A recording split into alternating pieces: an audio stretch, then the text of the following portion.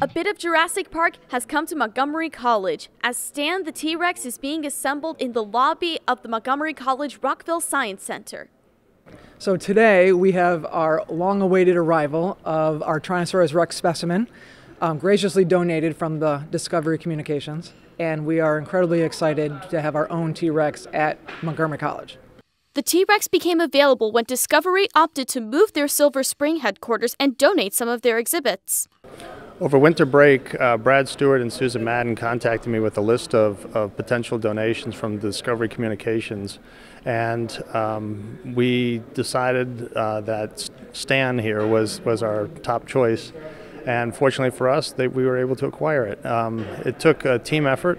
Everybody got on board, including the faculty. As soon as they found out we had the potential for this, they were enthusiastically in support.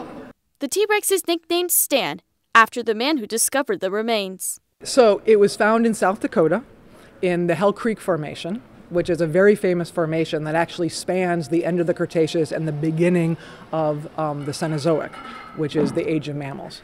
But he found it actually in the late 80s was when he discovered the skeleton. It was dug up, excavated in the 90s.